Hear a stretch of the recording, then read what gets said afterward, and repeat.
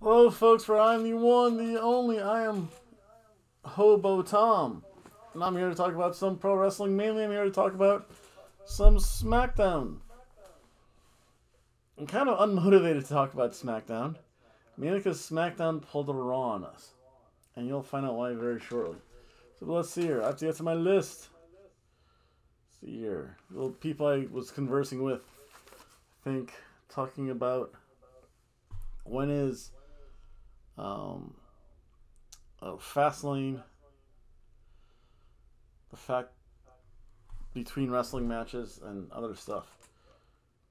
Darkwind, you sir always win twice because you get that 6 count.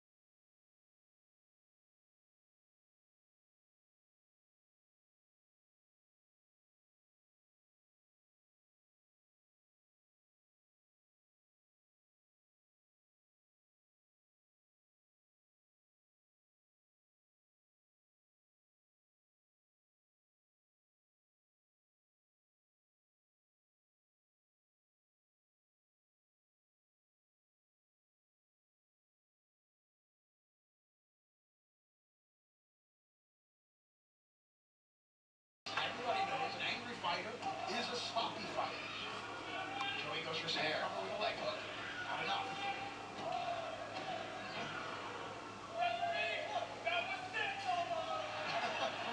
2 counts equals 6. Meanwhile, all this is being done with that lollipop still sticking to things in Joey Ryan's.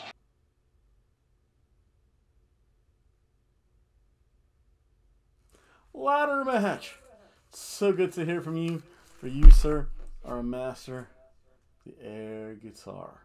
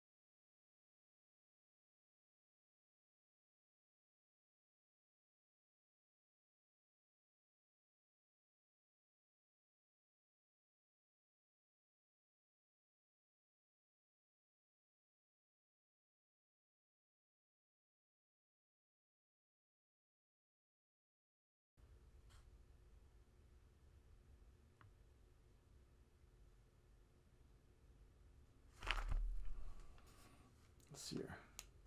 Nox the Dragon. You're just chilling out, listening to your briefcase boombox.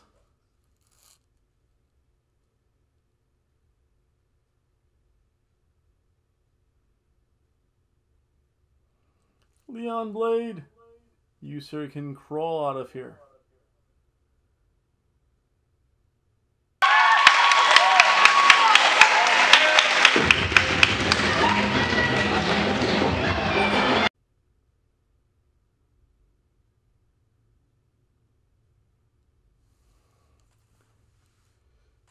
Hit me, DP. You, sir, are a member of the El Generico band.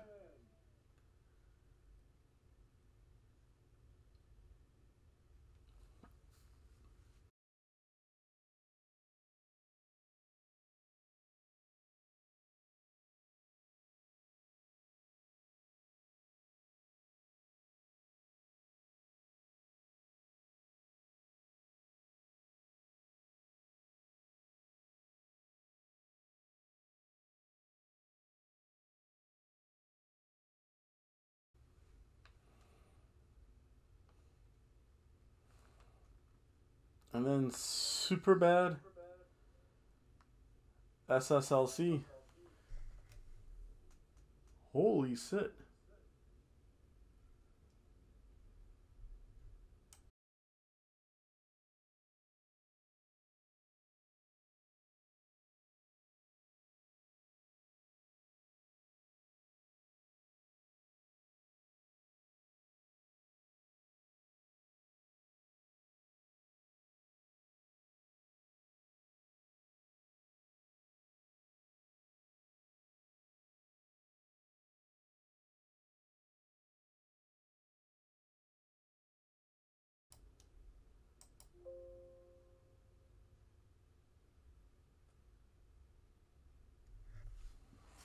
Let's see here, the last one. I do apologize. This is in obviously Russian or Slavic. Slavajov, Zizek, PSA.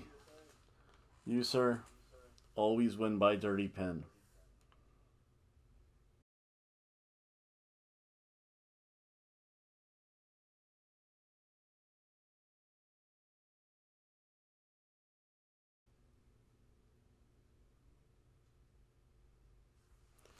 That's my thank yous again. If you want to make the Hobo list, I'll be a little bit late, but I'll be here doing a RR and R show. I'm kind of tempted, but not really.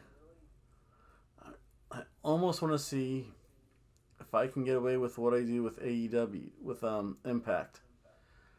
The problem is, I don't necessarily want to go through a 3-month ban.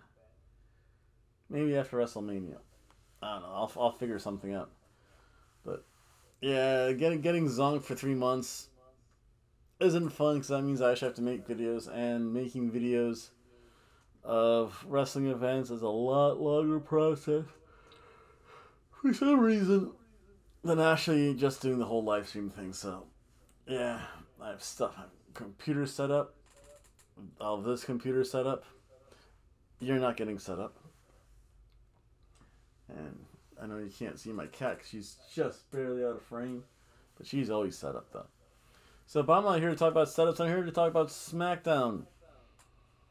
Wow, it was fairly uneventful for the first half hour. I don't know why they decided to do this. They kind of sucked the whole energy out of it for me, knowing that I came home from the gym. I'm like, oh yeah, SmackDown time. They're pretty good. Quick 5-minute promo. Let's get to the wrestling. Not this time. I had time to eat, change, and shower, and actually watch other YouTube clips during this first half hour. This first half hour was a time warp. It took so long to get through the first half hour of the show. Yeah, it's just normal stuff. I saw very quick. It took a whole half hour to get through the first. It was terrible. All I know is that one day at work I saw a woman literally with an offset forearm, and it looked like she had like sinew and like literally scraped like all the skin off her elbow, and she went from a +3 on the 0 cool scale down to a -6. Not good. But let's start off with some SmackDown. Michael Cole interviews Daniel Bryan. A little bit of recap then. Roman Reigns shows up. And then with that, they kind of leave. Sami Zayn and Baron Corbin, they do a little talk about backstage about why they lost. Baron Corbin obviously doesn't like Sami Zayn. Sami Zayn, I don't know. Sami Zayn has issues. He's obviously not the Che Guerrero of SmackDown. Then the Street Profits came out, and then they went to commercial. I think there were like 2 or 3 commercial breaks. So the timing of this was probably, they came out 8:25, so they were there in the ring. Zayn and Corbin come out 8:27ish, spend about another 5 minutes saying why they don't want to be tag team partners, and Baron Corbin's like, hey, I'm not tag team specialist, I'm singles wrestler. I want to have a singles match. And then, of course, the Street Profits said, yeah, you know what? Well, the Dirty Dogs are dodging us anyway. We have plenty of time. So, you know what happened? We, instead of having a tag team match, we actually had 2 singles matches. And this did not happen, I think, correct me if I'm wrong, YouTube universe, I want to say it was about 8:35. 35 minutes of zero. See, zero. Like, not even zero. Because that's Cero Miedo. That's Cero. Cero Wrestling. So, yeah. Not a good way to start a SmackDown. Starts off with, and ironically, it started with the smaller person of Street Profits, Montez Ford, taking on Baron Corbin. Ford is definitely faster, more agile. Corbin is stronger. However, Sami really acts as a distraction. Because of that, Corbin hits the end of days. And that was it.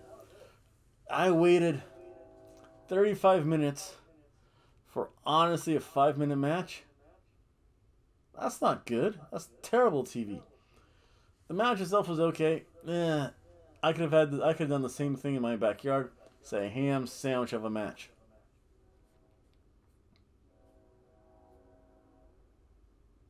That's probably the train you hear in the background. And then Sami Zayn, he's like, hey, you know what? I helped you, Baron Corbin. Quid pro quo. I helped you. You helped me. The old this for that. Corbin's like, I hate you. And he said, screw you. And he left. So Sami Zayn was left to, again, the smaller person. They got a little bit larger person in Montez Ford. Sami Zayn's definitely the more semi-opportunistic heel. Dawkins, great rope running. I mean, he's very athletic for a guy his size. Again, I go 2 or 3 times, I'm gassed. He went like, I want to say like 5 or 6 times. Again, leapfrogs, everything. That was good stuff. Again, then they got to the outside, a little brawlish. Angelo Dawkins gets sent into the barricade because I am the barricade. I am the barricade. I am the barricade. Cuckoo, cuckoo. The old I Am the Ladder song. I haven't sung that in a while, actually. So, yeah, that had to come out. Sami then begins complaining about the count. Come on, ref, it was so count. Actually, it was the number 1, 2. Nope. 2 count. Sami's like, no, that was too slow. It was a pretty good cadence by the referee. Sami again, the whiny, complaining, opportunistic heel. The heel that you just want to grab and say, what's wrong with you? And smack him around a little bit like the way my cat smacked me around. You saw my previous NASCAR video. My kitty cat likes someone else and not me for some reason. Oh, because she always beats me though. I don't want to say no animals are harmed during this show, but man, do I get beat on by my cat. So, with that, Dawkins gets his comeback. Again, has a good neck breaker. Sami Zayn hit an exploder into the suplex as his little comeback.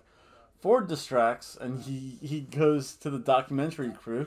He starts making his own documentary. With that, Sami Zayn's distracted, and we have a roll-up victory by Angelo Dawkins. It was okay.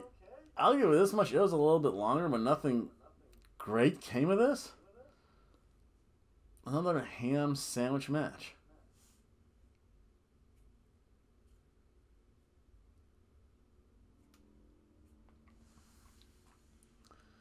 Then let's see here, what was next? Oh yeah, then the Enhancement Talent documentary crew got beat up by Sami Zayn, Carmella, and Reginald. Reginald's fired. Man, Carmella still looks like a 50-year-old Florida MILF. It's terrible. The next match we had actually got a little bit better and a little bit quicker.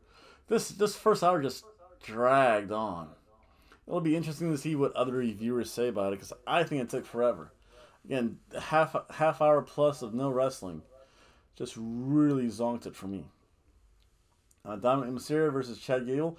This was actually really good. It showed a lot of classic wrestling, very traditional wrestling. Gable, definitely a collegiate style. Dominic Mysterio, he's probably had some of the best training in the world ever since he was probably half a year old. He could do, I mean, the things he can do with probably as, again, he might as well have 22 years of wrestling experience though, being in the Mysterio household and probably being around the Guerreros, Chavo, Hector, Eddie Guerrero. He's probably been to a pile of AAA and CMLL matches, so he knows wrestling. I know he's not as good as his pops, but still, he's better than Lacey Evans. Oh yeah, a bunch of people. Let's just say that. Gable again really working over the leg of Dominic, the stump puller. Again working over the knees, getting ready for the ankle lock. Dominic Mysterio has come back again, and then somehow I don't even know how he did. This was amazing. This is what he won with the La Magistra. I have not seen a Mexican wrestler win with the La Magistra pin and combo in a long time. That was good. And I'll tell you what, he hit it crisp. It felt right. It was good. A very technical match by both. I'll tell you what, this was a cheeseburger match.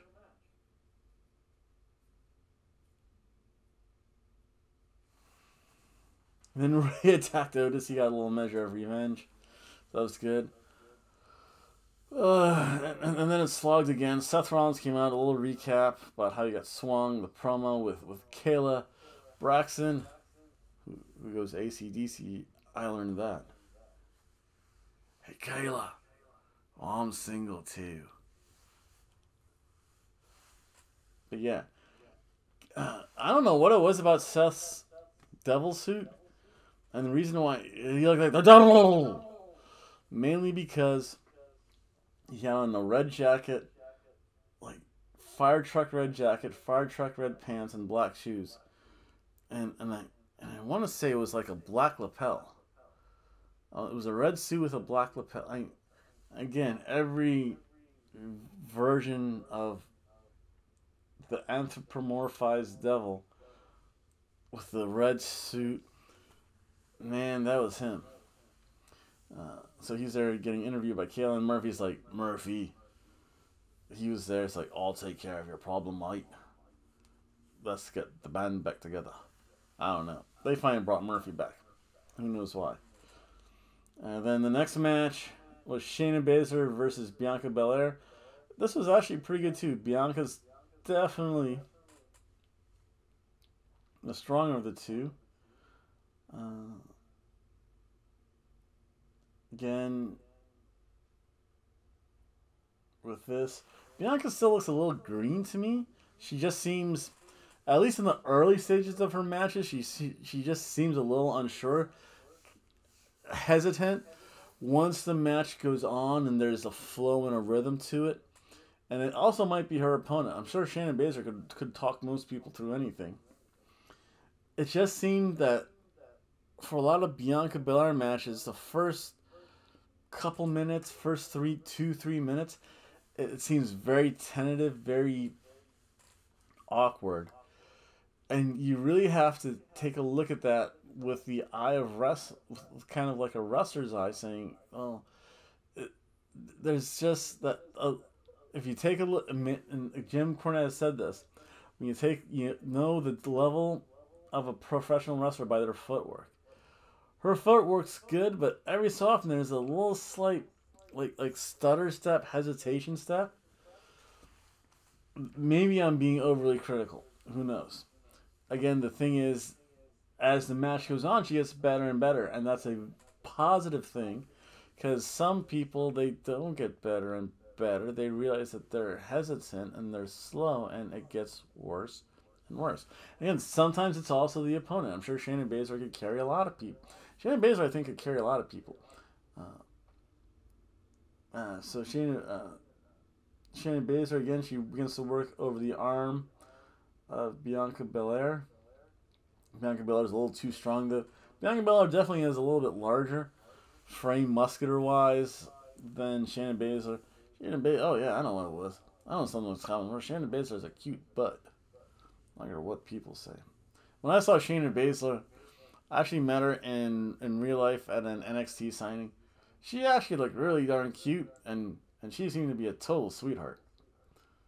Shayna, I know some Brazilian Jiu-Jitsu. Teach me a few things. I'm single, too. But yeah. Again, there was the...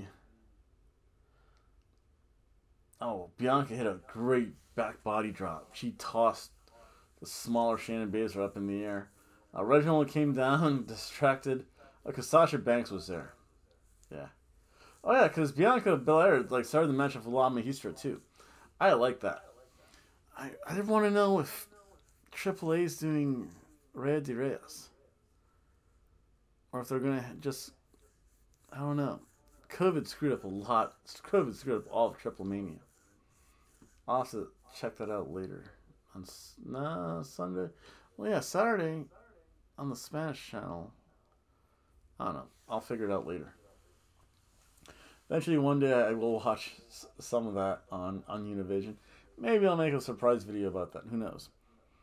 Oh, and I'll get into videos a little bit more so on Monday, because next week's also screwed up. So, yeah. Well, let's continue on this one.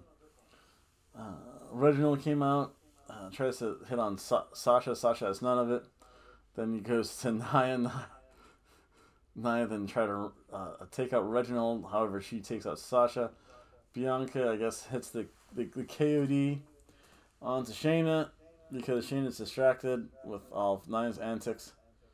Meh. Actually, you know, it was better than meh. This again was a solid cheeseburger match.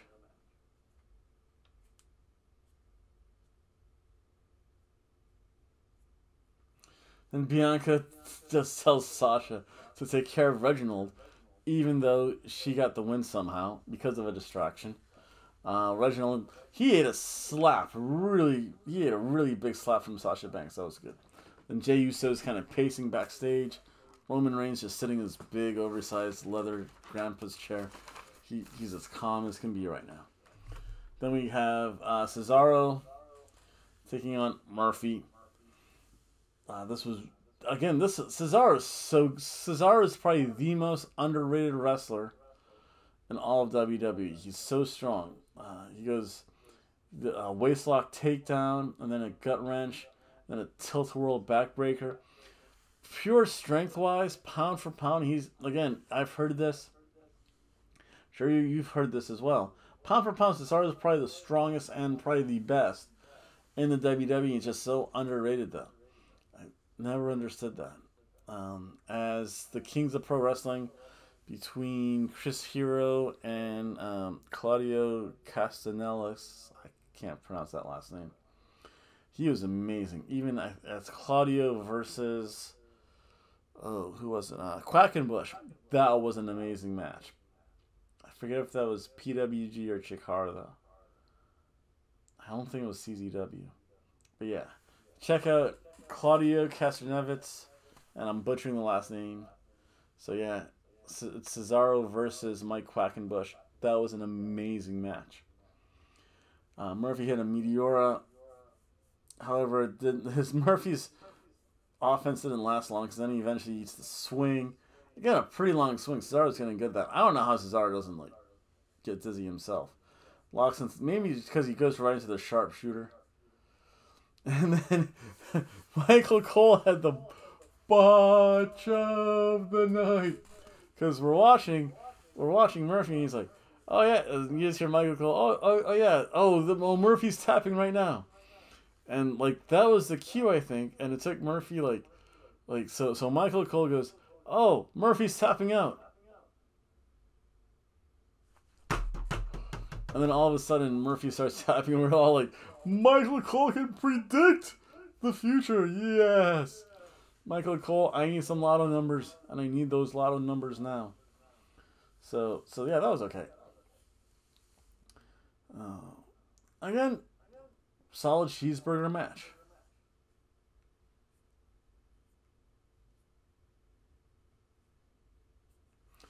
Then we went back to a bunch of backstage stuff. Nia Jax thinks Reginald's cute.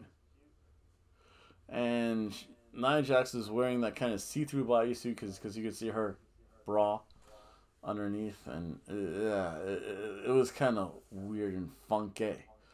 Apollo Crews comes out with his Nigerian bodyguard. That's terrible. And with his Nigerian accent, and we're all laughing. At Discord, we're all laughing at his accent. We're like, he doesn't speak like that. He's from Georgia. Boo. His parents are from Georgia.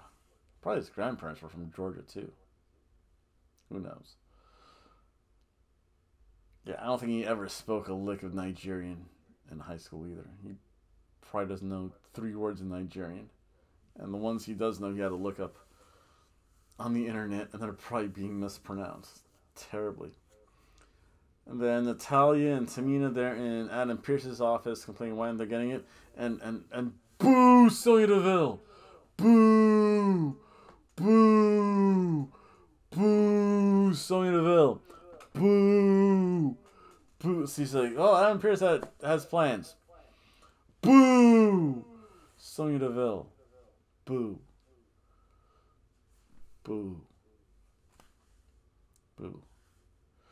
Then we have a quick ding dong moment, ding dong hello with Bayley, and this was on backstage. Sami Zayn, I don't know, Bayley made a bunch of stupid jokes and dumb references. Way too much talking segments on the show, even though they had a bunch of matches. They had some good ones, and they had some meh, and the talking was. And ding dong hello, and then Sami Zayn shows up at the door, and she just closes the door on Sami Zayn, as if he just couldn't just walk around the door and go into the set. It is what it was.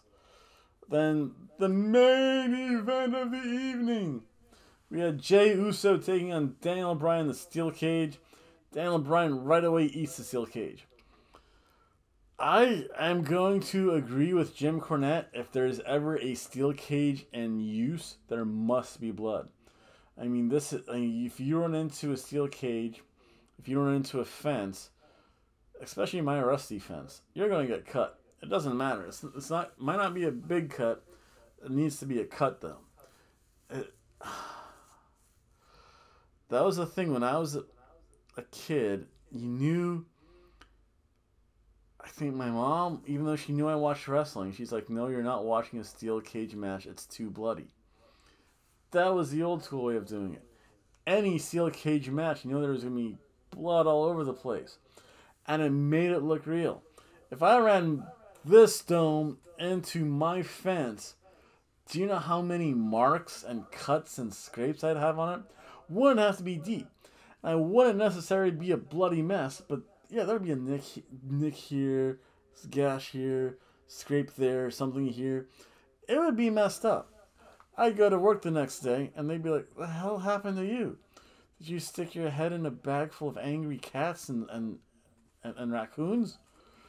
They wouldn't know what happened to me. Again, if you're going to have a steel cage match, you need to have a little color, baby. You need to do the juice. Daniel Bryan got a blade. His forehead's too smooth. Maybe that hot wife of his doesn't like the color. She likes a smooth forehead. Yeah, baby. Nah, real women, they like the busted up men with scars. Yeah. Sweetheart. So then, yeah, Daniel Bryan goes right into the cage. Jay goes for the quick escape. He gets caught by Daniel Bryan. Uh, Again, the use of, he uses the, again, Uso. Oh, yeah, Daniel Bryan was in the Tree of Woe. Uso gets up to the top, stomps on the knees of Daniel Bryan. That was great. Then it was a bunch of super kicks. Daniel Bryan hit him in the crucifix drop. He had him in the crucifix pin situation, but no pin. Just raining elbows like an MMA fight. That was actually pretty good. This match actually was pretty good. I think someone on chat said it was a crappy match with a good ending. And it actually was a pretty good ending. Or it was a good match with a bad ending. It was something like that. Jay then just countered that big ground and pound. Swinging punt. Oh, it looks so good. It looks so raw. It looks so real. Catapulted Daniel Bryan to the cage. Again, there needs to be blood there, baby. Uso goes to the top rope. Daniel Bryan catches him. Butterfly suplex into the yes lock. Jay tried to grab the rope. But this is a cage match. The referee's like, there's no rope break. Doesn't matter. Do you want to give up? I like that. The referees in the WWE at least know their rules. Jay Uso eventually taps out. And there's no rope break. Daniel Bryan wins. He gets a shot at Roman Reigns at FastLane on the 21st. And I'll tell you what, this was a solid cheeseburger match.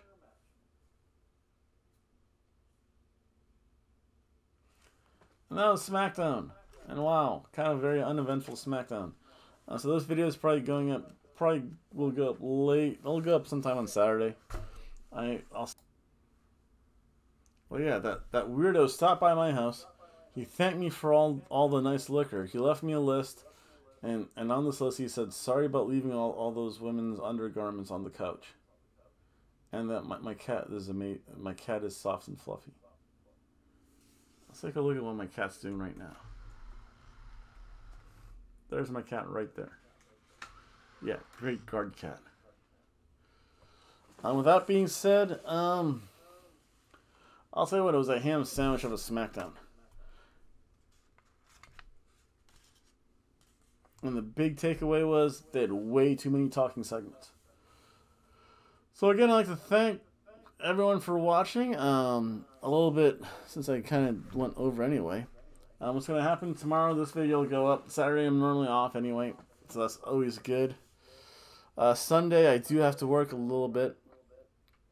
So I will be a little bit late for the AEW Revolution. But that's okay. Probably the first couple of matches. Again, this guy prized it right. You have the pre-show. It was Riho and Thunder Rosa taking on Britt Baker and Rebel. The only two things I want to see are Rebel's tits and Thunder Rosa's ass. Everything else, there's nothing else to see there. Miro versus Kip Sabian. I just want to see Penelope Ford have a wardrobe malfunction. I don't even care about the other two, Chuck Taylor nor Orange Cassidy. All the other matches should actually be pretty fun, depending how they are booked. I always give that word of warning, how they are worked. Monday, I will be doing a live stream Raw, mainly because I have to work Tuesday and Wednesday, so there will be no Impact Wrestling. There's going to be no AEW Wrestling. However, Thursday, I'm going to make a prediction video for the monthly show for Impact, because I'll be doing that, barring the length of the motorcycle races. Saturday, Friday, I do. It's my normal routine with SmackDown, and then it goes back to a normal routine. I think then really until Easter, or at least I'll make a prediction video. Next week is gonna be, or actually the following week, be the normal Monday SmackDown, Tuesday Impact, Wednesday AEW. Thursday I'll make a prediction video for FastLane. I'll be off Saturday. Again, Friday's going to be SmackDown, off Saturday. FastLane, and it kind of falls into a nice normal rhythm there. So you know what? I'd like to thank everyone for watching. Please like, share, comment, subscribe, and beware of creepy people. Yes, and bikers. A lot of bikers out there. Watch out for those bikers. Oh yeah, and then sometime, probably in the next couple of weeks, I'll show you the Bike Week extravaganza here. Other than that, everyone, take care.